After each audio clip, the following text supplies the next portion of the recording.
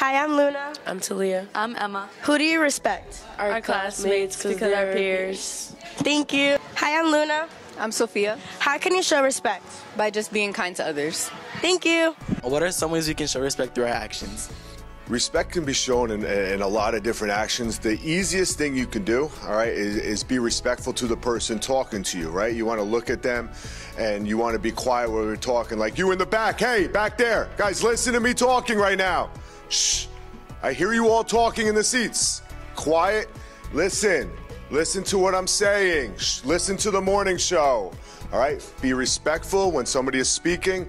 Listen to them, make good eye contact. All right, and that is the easiest way you guys can do it, students. Thank you. I'm here with Dr. Paz. Dr. Paz. Do you gain or earn respect?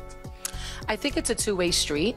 We have a golden rule here in our high school, and it's you treat others the way you want to be treated. And I think that's the perfect slogan that really demonstrates that it's a two-way street.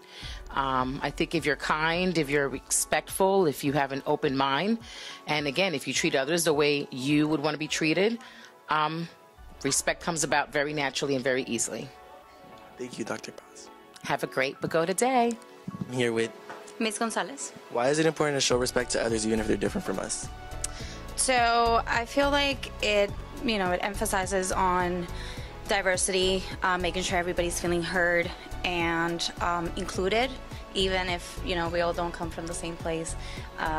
It's definitely important to foster that collaborative environment where everybody does their part. So yeah. Thank you, Miss Gonzalez. No problem. How would you define respect in the context of a school environment? I feel like respect is listening, being helpful, mainly just not going against what somebody says. Let's say a teacher is telling you directions to something. I feel like you should just listen to them, because if not, then it's just not going to work out for you or the teacher or anybody else who's trying to tell you something. Thank you. Do you earn or gain respect? I think you earn respect. It's like credit, so where you do good stuff and you gain respect. You do good stuff and you gain respect. It's not just you walk in because you're the smartest guy or the coolest guy. You automatically get the most respect. You gotta earn it. By having a good personality and doing good things for other people. Just being a good person overall. Thank you. Okay, so in what ways do you believe teachers can cultivate a culture of respect among students? I think it starts, leadership starts at the top, and in your classroom, the teacher tries to be the leader of the room. So, you have to respect your students and show them that, you care about them and you're there to help them. So I think that once you're showing that you're respectful of all of them and that you won't tolerate disrespect toward yourself and you're not disrespectful towards the students, I think that that's what the culture you'll see in the classroom. Thank you very much.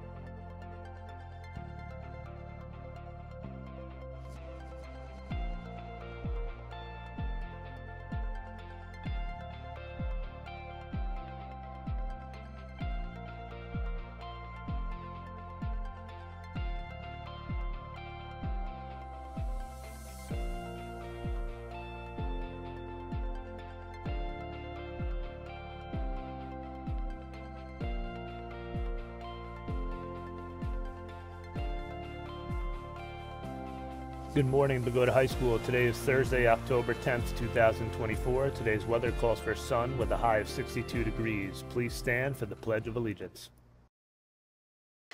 I pledge allegiance to the flag of the United States of America and to the republic for which it stands, one nation, under God, indivisible, with liberty and justice for all.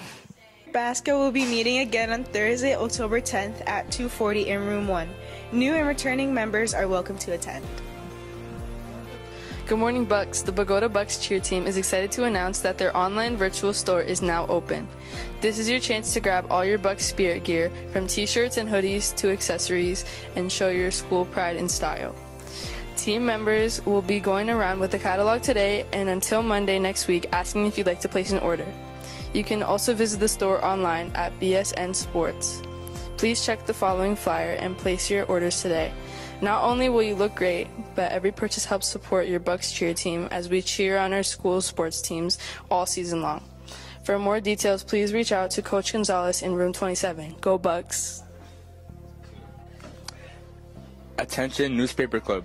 Please attend our next meeting on Wednesday, October 9th to discuss potential article topics, newly assigned positions, and more. See you there. Getting creative with hair and makeup? Do you like helping others look fabulous? Join Glam Squad. You may join using classroom code BNDOYLK. Please see Ms. Hogassane in the library/media center with questions.